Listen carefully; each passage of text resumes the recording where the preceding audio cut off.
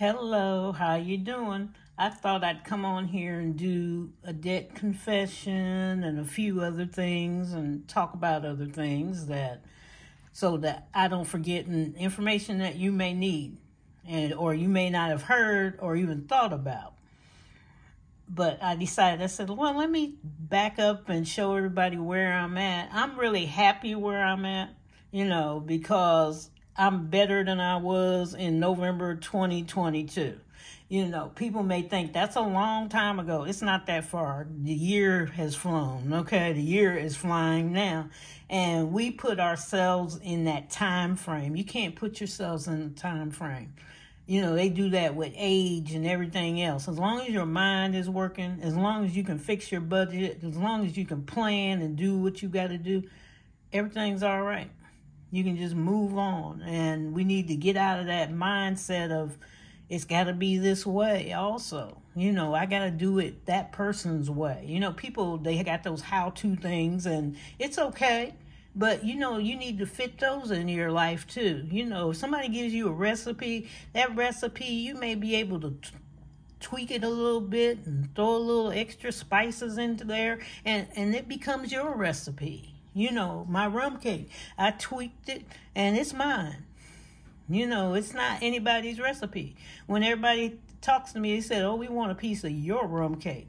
Or my banana pudding. We want your banana pudding. It tastes different than that banana pudding.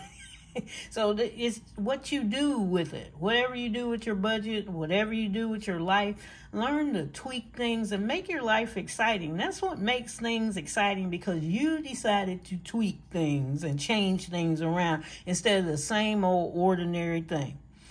If you cash stuff, do something different, do something else. It's okay. Fix it. See if you can fix it. See if you can tweak it. Do what you got to do with your life, and that would make your life happier. Spice things up. We spice our life up and spice with our spouses and partners. Oh, I got to spice it up here. I got to do this and that. But you don't spice ordinary things up. Spice ordinary things up. Surprise your kids. Do different things, learn different things. Maybe you want to take your daughter somewhere that's, both of you go on a trip somewhere together and you never did that before. Or both of you take some classes together. You can audit classes. You don't have to go, you have to pay for them, but you don't have to get grades with them. And you can audit and you could be sitting in class with your child. So spice things up in your life. Don't just sit there. And some of you sitting in them rocking chairs. I got rocking chairs out on the porch. But you sit forever. Okay? We don't need to sit forever. We need to be doing something. Learn a new hobby. Go do something. They got, like here, they have a art building, huge art building, where you can learn different things for a very small price. Like $2, you can get free supplies, and you can learn. If you want to do crochet, you do crochet. If you want to do jewelry, you do jewelry. If you want to do, our rec center is free here. For residents only. The others have to pay a fee, but we've got people, they're learning to swim, they're playing basketball together. They got different young kids playing basketball, all the way up to seniors playing basketball, girls only, boys only type thing. We got a swim team, we got an older swim team, we got a senior swim team. So, find something else to do, and if not, make it. Go to the city council and say, how come we don't have this? Can we have something like this? Do something. Don't just sit there and gripe and go on and you're not moving, okay? Do something, think about it. Think about something special with your kids or your spouse. So we're going to do the debt confession. And what did I want to tell you? Oh, the credit bureau, I'll say that now. The credit bureau, it's always for profit. It's not for your friend. Remember, I tell you that all the time. It's not your friend. I quit signing up for the lock and all that stuff where you got to pay like $29 or $19 or something, because I found out you're selling my information anyway. That's where it's coming from. They sell your information to anybody practically, okay? Anybody that pays their little fee, and some things they sell is more than others. You know, like when they put on there all your different addresses on there. They don't need to have all that. You know, I get at them. I'm like, get it off. They got names on there, I told you, with my parents' names under my credit report, like also known as, AKA. No, we're not also known as. Those people have their own social security number. If they passed away, they've had their own life. I am not responsible. I did not have their credit. I was not in it. I don't have their credit cards, and their name needs to be off of there. You know, they know who all lives in your house. They know what age. It's just on and on and on. They know what color you are, what race you are, everything. And they sell that information to credit card people, to whoever is able to take it. Okay? Credit bureaus, collections, everybody's got it. So I'm sitting there going, why do I want you? You're worse than the scammers. That's why everybody's calling you, because, you know, you're wondering why they get your email. Your email's on there. They got your email. You're getting all this stuff from emails. You know, we didn't sign up for this. They got your phone number on there.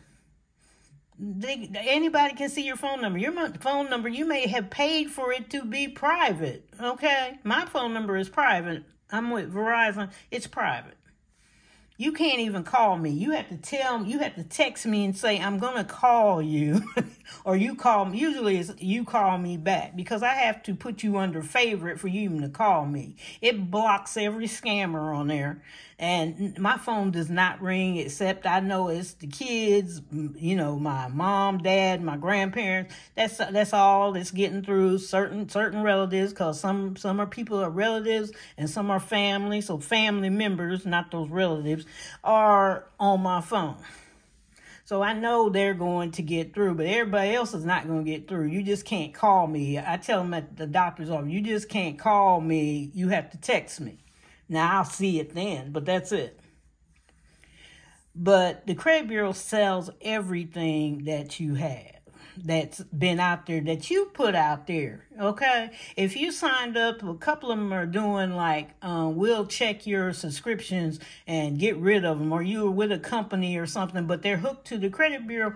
You're giving them information. We have to stop giving people our information. Quit signing up for stuff, especially stuff you're not going to use.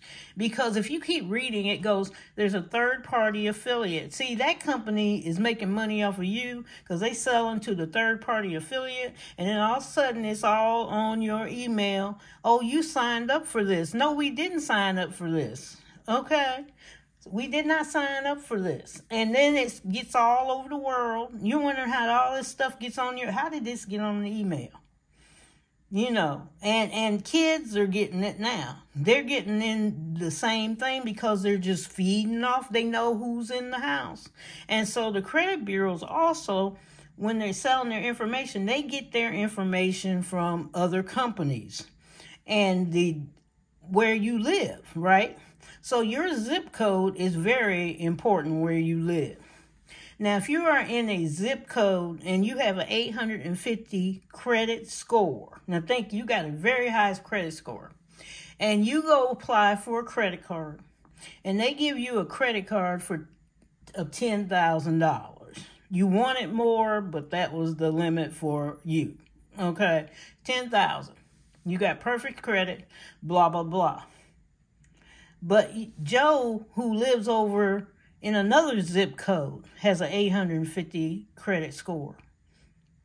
But he gets the same credit card with a limit of $25,000.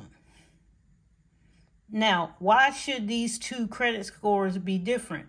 They're going by your zip code. They average, they go for who is the lowest person, baddest credit score in your neighborhood, all the way up to the highest, and they average that.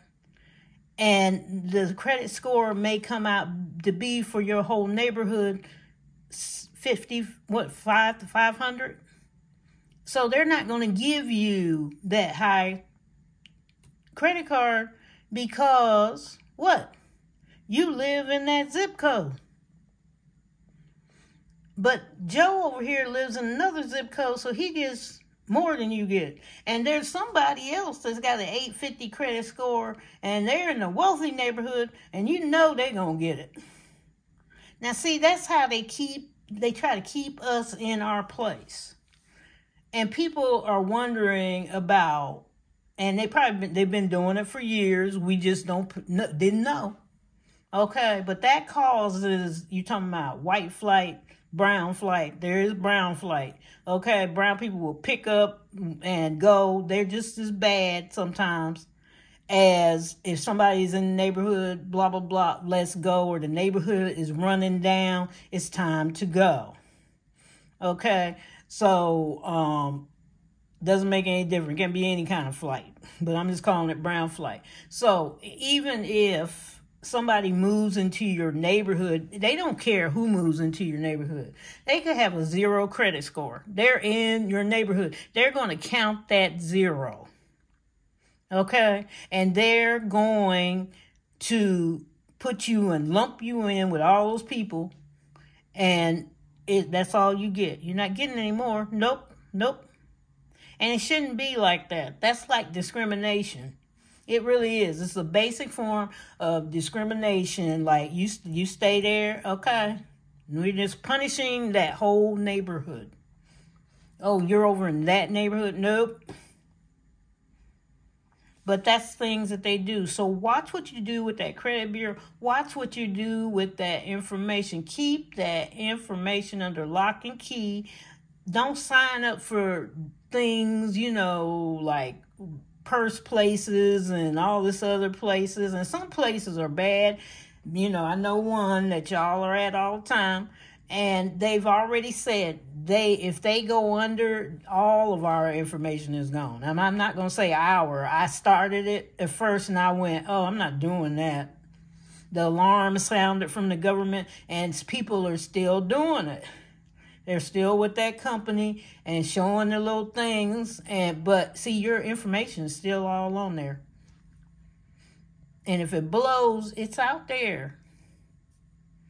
So watch what you're doing and always check before you say, I accept it. They won't let you read, I accept. Don't, you should be able to read that policy before you accept anything. They don't want you to read. They'll go, push the button. They won't go to the private policy. Even though it's up there, you're pushing private policy, you can't see it.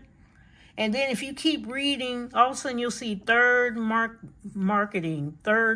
marketing. That means they're selling it to somebody. And also check some of your internet accounts, okay, on there. Start rejecting some of that stuff. Third-party marketing, same thing. Same thing. When you sign up for something on the internet, third party, the internet search engine, third party, whichever one you may be using, check your settings so that it doesn't happen. Try to stop tracking. They don't need to track you from where you go all the time. They want to see where you at. Where you at? What you doing? That tracking. Oh, they're at this store over here. Oh, they're at this store. And you can, and it's trouble. You can hardly get that thing off of there. They don't even want you to get it off. In some places, if they're emailing you, you have to be careful because some of those are scammers. But I had went to a regular place and they go blank. You can't even find the store all of a sudden when you say unsubscribe. But you have to be careful with that because, like I said, there's scammers on there. So we don't want to go doing that either. So don't do that. Just delete anything. And I know it's a pain. It's a pain for me. I delete all the time. But I'm going to sign up with a company because I was with the company before and everything was a lot better. I had like one out of the way email once a month. So I'm saying I'm going back to that company. So we're going to do a debt confession. It's just a small one because I only have so much anymore. Now, when I started, It was something, and last year I was paying off my grandparents' stuff. They got into it with I call it a loan scammer. That's all it was. It was a big scam, and he's talking them into things. And they went to a meeting, and, and it was ugly. It was ugly. And when I found out about it, because I reported them also, to the federal government, because it was a scam on senior citizens. And then they got all caught up in it, and they were trying to use their credit cards to get out of it, and it wasn't working. So I just offered to pay for it. But that was added on top of my debt, which was fine. I was happy. I was okay, I can do it. You did more for me than I probably will ever get to do for you. I'm doing my best, but So here we go. Are you ready? Yes. So the first thing is my house. And my house, I'm always going to auctions to get things, and that's because my dad, he's an auction engineer. He loves going to auctions. So, and my uncle, can't leave him out. I think he started it. And my dad's brother. So we went to the house auction that they have, and this house was there. And we went around. You see it ahead of time. We came around the neighborhood. We're looking at it. And you are up against people. You got up against, and probably more now, so people that are wanting it to rent out. They want it to, sell it again. You're coming up against these other people now, so it's probably a little harder to do. But we went to the loan company, put in a range of how much house I can get for the loan. It's nice to be pre-approved, so you know what type of house you're looking for, instead of going, hey, I can't get that, and feel disappointed because they won't give you any more of a loan. So we went, and the house was worth $350,000 at the time, and but they wanted to get rid of it. The city had it. They had snatched it. And so it was $170,525. So that's what my loan was, and didn't pay down nothing. That was the price. That was it. I didn't put any money on it, and so now the balance is $140,068.91. $140,068.91. Now I put principal money on it. Sometimes I do and sometimes I don't, but I changed. You can change your budget, people, anytime. And I changed my mind. I said, let me get rid of that car, because the car was just getting on my nerves. They weren't bothering me. It was just, things get on my nerves, and I look at them like, you need to go. Okay, get out of here. So the house payment is $1,300 a month. I usually pay more, like, $1,681 or some weird number, $1,684, that type of thing. The house is only $668 a month. The homeowner's insurance and the property taxes raise this up to this amount monthly. Now, long time ago, and some people still do, some places still do, mostly rural areas do, or people that bought their houses, I guess, a while ago, they pay their property tax separate, and their home insurance separate, and their house payment separately. And so some pay it all year, and, property taxes here, you pay it twice a year, every, let's see, January or June, and finish it up in June. And you have to be careful with them with that, because if you don't pay it by June, they could file on you in 60 days and foreclose on the house and take it. So you have to be careful places. And I don't know, different states do different things. So that's that right there. That's the house. And then my car. My car was it wasn't repossessed. It was impounded by the police force from the guy had just bought it. Took it home, and something happened. And it involved the car, and they impounded it. The car dealer didn't want it back. They just filed, I guess they filed for insurance or something with it. You know, it wasn't damaged. There wasn't nothing wrong with it. And it was worth $86,000. And they had it up for $36,000. Because at first I was looking at it and I said, oh, they're not going to, you know, I'm thinking not $36,000, especially for a car. I was thinking, I don't think yeah. And then I started thinking, yeah, I did pay more than that for a car. But I was sitting there thinking like, and my mom said, well, all they can do, you know, I didn't think I would be able to get it. You know, we've had some issues with my husband who passed away and, you know, him causing us to file for bankruptcy, and I was just sitting there going, you know, and I really didn't want my parents to help me. They did a lot for me through life, and I mean, I was just like, they don't need any more. I never, ever wanted them to hurt or have any type of strife or something, and I always wanted to work things out and do things with whatever I had to do.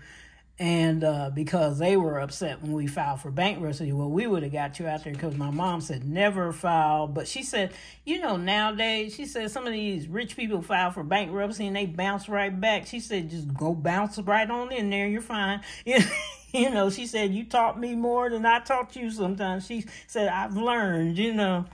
And so now, November 2022, you know, I did my debt confession. I owed over, it was really over that amount. It was 199,000 something. But really, when you start tweaking and finding everything else, it was way over. Plus, I had my grandparents' stuff and everything. The car was behind on its payment. I mean, it was just ridiculous. I was losing it, you know. And but now, from 2022, November, it is, drumroll please, $9,507.22. Can you believe it? From being up here groveling to down there. And I was like, oh, yeah. And see, that's why I want you to keep track of things so that at the end of the year, you can see what did you really do. And if you didn't get to do what you wanted to do or you messed up, you know how to fix it. You go, okay, I messed that up. Okay, we were eating out quite a bit right there. Okay, we need to stop that. And we had to learn not to eat out. You know, COVID, we were just trained from COVID to eat out. So we just ate out. We ate out, we Ubered, we did this. COVID, we were in, so we were Ubering, we were doing this. And then that's when my husband's car that he had left, it died, you know, it just ploop, you know, and we were stuck, okay, in the house. So it was like, okay, Uber, Grubhub, whatever, you know, DoorDash, anybody. Then so they, you know, they trained us, let's eat out all the time. We had groceries coming in, but we ate out most of the time. And one day I looked on what spurred me to this. I'd been looking at cash stuffing videos. My first one was Deborah's Journey. And I looked at it, but then finally I went, that's it, because I looked at my bank statement one time. I had 5 pages and 2 bills paid on, and the rest was eating out, eating fast food, eating this. It was terrible. It was terrible, the money we spent. And you can imagine you've got so much money coming in at the time, which I usually use as the product. You know, when I'm doing my budgeting, I stay on that same income level. And the other income I put in high yield savings, and it's auto drafted in the stocks and stuff. But because now we are generating way more income than we were, but I keep my income at that 5,000 level, regardless when I'm budgeting. I'm like, I'm not going over, I'm not living beyond my means. I'm gonna pretend that other money is not there because I want to save it. I want to have something. I want my kids to have something, my family to have something if I'm not here. I just want to look at it in a bank account. Okay, it's a joy to look at something that you never had finally sitting still in the bank account, not going in there, hey, come on, come on, come on, unless you need it, and you're learning that needs way override the wants. There's not many wants I want. Now, I did mess up a no spend day because it was because of Income Babes, okay? She had some stuff over there, new stuff on her Etsy that she was showing on her channel, and I went over and got it. But I'm counting that as a want because I felt the want. Okay, and so I'm not counting it as a giveaway or subscriber. Yes, I was helping her, but I'm just counting that as a want. That was one of my February wants. I told you one day in February I was buying stuff, so I just went on. Went on over there and said, hey, my kids have been buying stuff for me, but that one I pushed the button on. So, Income Babe, see what you did, girl, but that's all right. See, I don't care. If I mess up a no spend, I just messed it up. And plus I pay $5 every day to my no spend binder. Where's it at? That the kids got me. So this was the Two Sister Bees no spend adventure, and then the kids got me this, so I put $5 for every day that I do the no spend, and then it'll be $10. So I hadn't finished that up. We're way over that, but I do have to mark that day, and this day I knew was the 29th, and I was going to spend on that day, but I already used that one up. So I actually got 2 days that I had a party. But it was a fun party. She had some nice stuff. And a lot of you got some nice stuff. I was over looking at some other stuff too for my spend day. Because you can't, the no spend is just to keep you on track. It's a habit, to keep you earning more money. And you actually will earn more money because you're not spending. But it's not a jail, okay? You tweak it the way you want to tweak it. It's not to make fun of people if they get off of it, whatever, ha ha, he. It's not your budget. It's not your problem. Okay? You don't need to worry about everybody else's business. I said more people will stay out of other people's business. Mind your own business. Stay in your own lane. And if you have to, just move on four spaces. 4 more lanes and just stay over there. If people would leave people alone, we'd be all right. But they don't, and they start. But no spend, tweak it. You can still do a no spend. You can do a no spend day. I'm not spending anything today. Maybe you had a rough week where money was just flying out the door. I've had those days, and money flies out the door. And you just say, I'm not spending anything for a day, 3 days. Just pick some days and just, do a couple of days. Do it once a month, something one day a month. We're not spending anything. It's just like getting pizza. Friday is pizza night. We're not buying fast food. Tweak this thing, okay? And give it a try, but do it on your own terms. You don't have to be that strict with it. When I started, they were just raving over, no, you can't do this and you can't do that. No. I was like, who are you? Who you? But anyway, this one is $611.74, and it does not move. It only if I add more money to it than I have at times, but I also learned how to move that interest rate thing around by paying it super early, and then they wind up paying $500 toward my principal instead of me. Okay, and then I can just add on to it. But I'm trying to wait, eventually they're going to have a payoff amount, which they always have a payoff amount every month. I do like that company that you can look at and see where is the payoff amount and what's going on. So, got that down, so we are okay. So, I have $100. I've been working on this, So, I have 100. So, we're going to do this one right here. Okay, I finished 380 and 200. That's 580. Let me get my things out. Come on. No, I will not. I will not come out. Yes, you will come out. Okay. Give me that 20. You're trying to sneak back in there. Okay, so I got 1, 2, 3, 4, 5. So I got 100. Yay! And this one, this money, unless I pay a bill or something, or pay early, it's almost time for my medical thing of 800. So I'll decide where I'm going to allocate this money. But, you know, you allocate your money wherever you need to allocate it to. If you need to pay a bill, pay that bill. You know, our goal on here is to pay off debt and then save money. And that's what we're doing. And it's your, you know, it's yours. Nobody else is paying your bill. So, you know, nobody really has a say into what's going on with your life.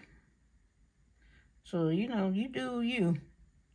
And we can't compare ourselves to everybody. We don't know what's going on with people. And they may have the funds. They may have got an extra money. You may be a single parent. They got, you know, both people are in the household. They got more money. You may be a stay-at-home mom or dad. You may have lost your job. You know, there's so many scenarios that's going on. They may be getting workman's comp, you know, that sometimes pays very high. Depends on what job they were at. And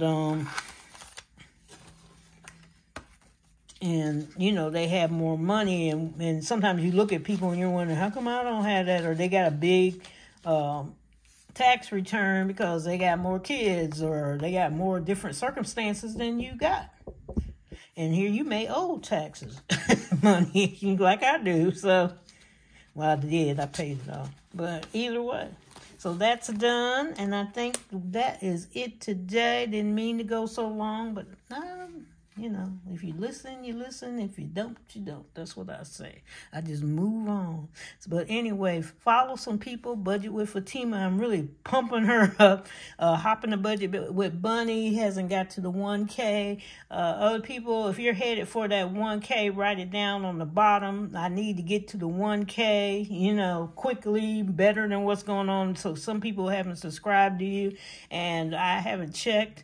I always watch the person's name and the number next to them, and you can see approximately how many subscribers they have, because they go up and down, and sometimes on YouTube Studio they may have more or less, they can tell. But you know, help them out. Ask them, do you need me to look at, you know, try to look at the whole video or listen to the whole video. Try to look at people. I know you don't want to look at them, the ads, you know, but ads pay. So look at the ads for people, you know, do your part. I try to look. That's why it takes me so long to get around to people. And if I haven't been around, you know, shoot me a hi, you know, and I will come around. So take care. Love you all, you know. Enjoy. When you're looking at this, I'm at the homeless lock-in. Weekend lock-in, you know, which is nice because the weather dropped here. We had just a little snow, and it dropped down to 16. So it was really, and it was this funny cold, this funny sharp. It was like had needles in it cold. So I was glad that they were inside. Everybody was inside at the church, and you know, warm and having fun. And not looking for a place. And they may still, we were talking, they may still, the church said they may still keep them in there till this weather temperature goes up. They can't keep them. You know, some of them will walk away. No, I don't want to stay, blah, blah, blah. So you can't force people to do what they don't want to do. So that's territory we're in at times. So anyway, take care. Love you all. Enjoy yourself. Bye-bye. God bless.